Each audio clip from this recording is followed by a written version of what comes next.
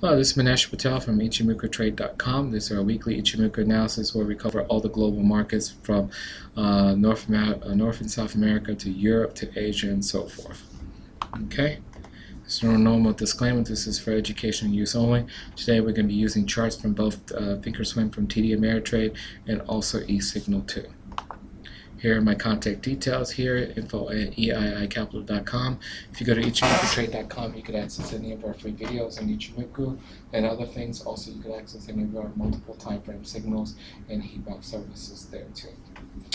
Okay, we're going to quickly go over to our heat map, and we're going to look at the global markets from the heat map perspective first.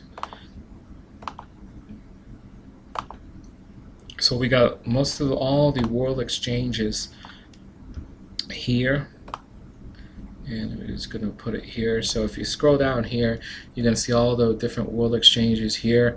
Mainly what we're looking for are trends on both the daily and weekly, which is a multiple time frame signal. So we're going to look for them to be the same color. And then what you want to do is you want to make sure the letters are in black and no other colors, because if they're in different colors, that means they're overextended and price is too far away, and you're at a pretty much overextension, whether it's either overbought or oversold too much. Okay, so you're not looking for that at all. And then what you're looking for is on the daily time frame, you're looking for a 2 and a 4 number, and on the weekly you're looking for a 2, 4, or 5, whichever one. So if you look here, U.S. futures right now for both the Dow and the NASDAQ, S&P and Dow are basically trending as far as 2 time frame buys. The NASDAQ isn't right now because it's a weekly, kind of not in a good state at all. We'll go look at that in a couple of minutes. Canada is not set. 5 basically means it's rate trending, so you kind of missed the boat a little. You will have an opportunity if it consolidates, but right now you're kind of looking for things that are just starting to trend, because that's where the biggest reward risk ratio is going to be, the really good one. So if you just scroll down, there's a 4 here as far as Spain is concerned, but the weekly is not set up at all. If you just keep on scrolling down, right now there's Abu Dhabi had a potential, but it doesn't have the higher time frame in sync. So if you look at Tokyo market is bearish right now, trending, so that looks like a potential opportunity for a bearish trend, and so does Japan. So we'll definitely look at those two in just a couple of minutes. And then if you scroll down, there's no 2 time frame opportunities at all as far as dailies and weeklies are concerned. There are some opportunities kind of like on the edge, but not quite there at all outside the U.S. futures. So let's go through and let's go look at the charts now. What we're going to do is we're going to start looking at the global markets for eSignal first. This gives you a very good picture of all the global markets. So this is where we're going to start here. If you look here, basically the left hand side is going to be the daily time frame, right hand side is going to be the weekly. And what we're going to do is we're going to first start off in Europe, because that's probably the best one to start off with. And let me just shrink this down some more. If I can't. Okay, so let's go start off in Germany, because that's typically being the leading one moving forward. If you look at Germany, we are starting to be bullish trending as far as the daily and the weekly is concerned. Daily is starting to pop out now. If you look at the weekly, what it's doing is trying to get to this resistance level up here, which is around 71.5931. So around 71,000. Oh, sorry. Yeah, around 717. This level right there is 71.5216 is where it's trying to get to.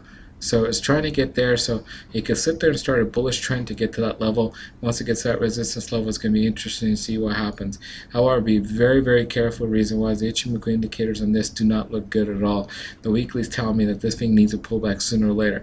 Whether it get there or get to this level or not, it definitely needs a major pullback as far as the weekly is concerned. When that happens, we don't know, but it definitely needs a pullback moving forward. Okay, France. If you look at France, this is starting to pop out here. But if you look here, we're at a major resistance level right here, which is at 34.29, and you can see it's been going on the cloud. So as far as the weekly is concerned, the trend is not bullish at all, no matter how much of a push here you've got. So it does have a potential bouncing off that major resistance level now and starting to go down here. And if you look here, we are basically starting a big consolidation pattern here, but only time's going to tell exactly what's going to happen here. But this does not. This looks like it's bullish, but the weekly is telling us it's basically going to run into a issue in just a moment. Okay, UK. I don't have the charts for UK today, unfortunately. But if you look at the UK symbol here, right there, you can see basically 0 and 0. That means it's really not doing anything as far as daily and weekly is concerned. So definitely nothing there at all. Okay. Let's go to Amsterdam. If you look at Amsterdam here, this is bullish trending here. Again, just like Germany, this thing's going to sit there and get to its major resistance level of 336.21, and at that point, it's going to sit there and need to do a pullback. So I definitely look for it to get to about 336, and at that point, look for a pullback to see exactly what's going to happen. The daily looks like it's starting to start a bullish trend, but you know from the weekly that basically profits are going to be very limited moving forward. Spain, you could see here, it came out of the clouds, sentiment starting bullish, but you can see here you're kind of stuck between two different worlds right now, where you have a support roughly which is around 65.96 and a resistance level which is basically 74.75. So those are two levels right now that you're looking at, where Spain's kind of stuck at. My guess is it's going to sit there and probably get to about 7,200 and may stop full short of that major resistance level, and then may sit there and try to reverse, but who knows. Italy, same thing as Spain. It's got a major resistance level right around 15,000. Major support level is going to be roughly right about here, which is 13,395 is the major support level moving forward. Nordic, Norway, you can see a bullish trend here on the daily. You can see here it's at its major resistance level right now, so it's going to be interesting what happens here. It definitely needs a pullback here, so I definitely wouldn't sit there and bet on the Nordic, Norway right now at all until we get a pullback. Oslo, if you look here, really doing nothing at all, getting to its major resistance level. Notice this is the same story we're kind of talking about in all the major European countries right now. We're getting to a major resistance level as far as the weekly is concerned. Here's one that's a little different, Switzerland. Remember we've been talking about in our weekly videos how Switzerland's being bullish while the other markets were being bearish? Well, you can see that the major trend has sit there occurred, and you can see that when all the markets, other markets were down, this one was still moving up. And you could see from here, when it got to its resistance level, since the other markets now moved up, this broke its resistance level. So this thing is starting a trend both on the daily and weekly. I wouldn't get caught up in this. We kind of need a minor pullback on this one to occur. And once a minor pullback occurs, it can resume its trend moving forward. Russia. You can see Russia really not doing anything at all. Major resistance is going to be 1475 moving forward. Major support is going to be 1300 long term. Israel we don't have access to today, unfortunately.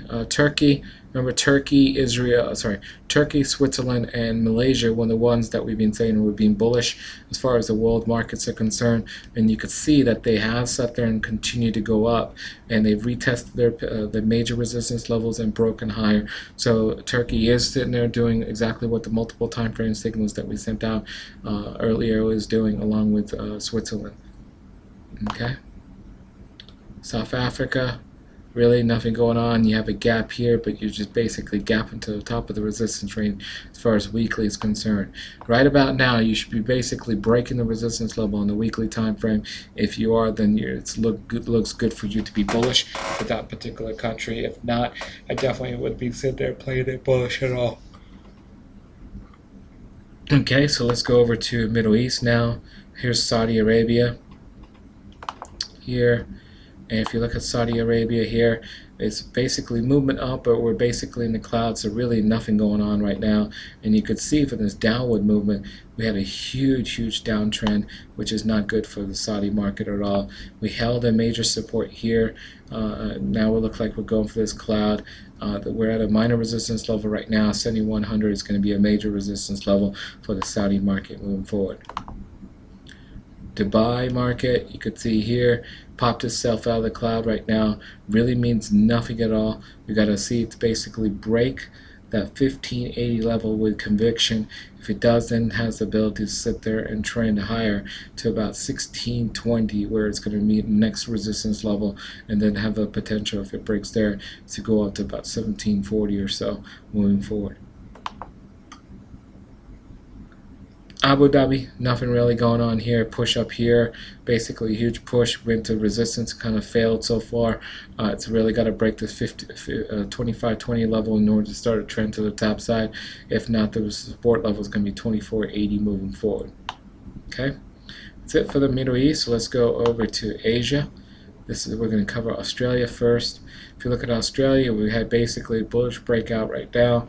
However, it really hasn't broken out at all. It's got to break 4,300 moving forward. If it does have a potential starting a trend. Believe it, well, not really. It's going to actually get to the top of the range here at 4,400. So it'll move about 100 points more till it gets to the top of the range, and that's about it. It's got to sit there and break 4450 in order to start a trend to the top side. Hong Kong. And it looks like a pop out of the cloud here. The sentiment's bullish. However, if you look here, this really is not going anywhere because 20,301 is a major resistance level moving that it's going to run into as far as the weekly is concerned. Korea here is at the top of the cloud, which is at a major resistance level here. Nothing really going on in Korea at all. It had a chance to sit there and tank. It didn't do that at all. Had a chance to be bullish here. It never really did that at all. So this thing's just going sideways. So nothing really going on as far as Korea is concerned. Japan, if you look here, does have a potential of tanking. It's going in the sideways action here. However, if it could break its support level here at about 8,200, then we do have a potential going down. We saw that from the heat map a minute ago. I think Tokyo and Tokyo and I think Hong Kong was the other one too. I can't remember. We could go back in a minute. It wasn't Hong Kong. It was Tokyo and Japan. The Nikkei and the TSX were the two that basically have the potential of going down lower, and you could see why, because they're at the bottom of their range. If they actually break this one, 82.33, if it breaks this one, it does have the ability to go lower even more. Okay, China. If you look at China here, we're at a major support level right now, which is basically right here at 22.27. We're kind of hanging around there right now. If it breaks that with vengeance, then this thing does have the ability to keep on going lower. You can see from the daily time frame, this has been a nice trend downwards, and then can continue to go downwards because the momentum on the weekly is still very, very strong bearish moving forward. So be very careful of trying to bet on China going bullish.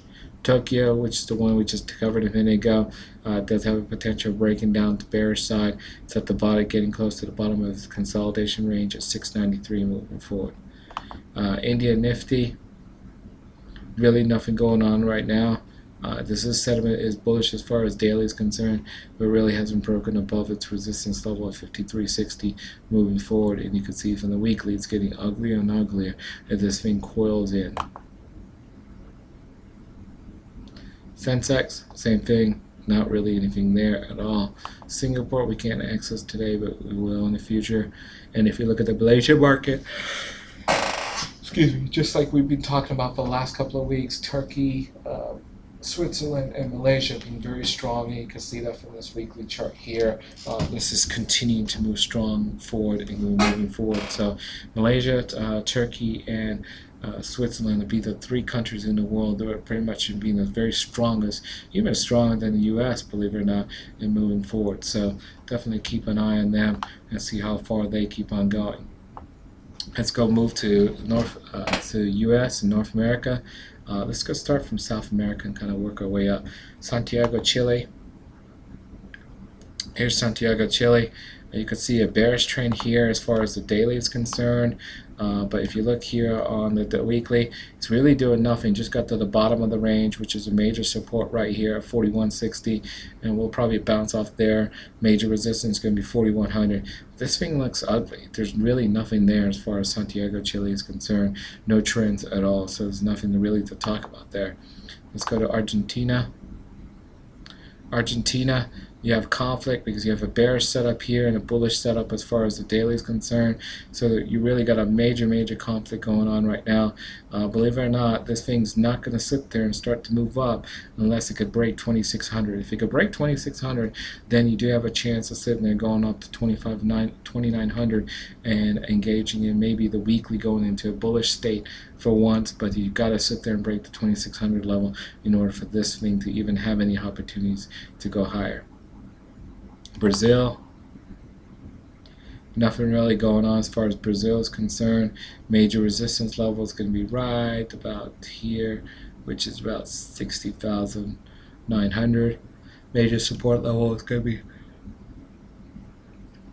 right around 55,000 for Brazil, but nothing really going on right now. It's in counter trend mode. We're stuck between 55,000 and major resistance level, which is basically 61,000. Colombia, nothing really going on at all. It's at a major resistance level right now. If it holds there and then starts to tank and goes below 13,000, this thing does have a potential of tanking lower and does have a potential going down another 1,000 points to about 12,000. So definitely watch out for Colombia moving forward. Canada, as you can see here, it's had a chance to break down. It really hasn't right now. So now it's kind of stuck between two different levels. It's stuck between 11,200 and a resistance of 12,000 moving forward. So it's really got to make up its mind which way it wants to go. For the futures, let's go over here to the futures over here in Thinkorswim. We'll look here. NASDAQ here, basically in the daily time frame, you can see it's broken out. Really hasn't done anything. It's trying to get to the top of the range here. So it's trying to do that there. So nothing really there on the NASDAQ. E-mini S&P 500 futures. Again, this is trying to get to the top of the range as far as the weekly is concerned. And if you look at the Dow futures, same thing. We're trying to get to the top of the range. It seems like on all the markets we're going to get to the top of the range probably by the end of this month.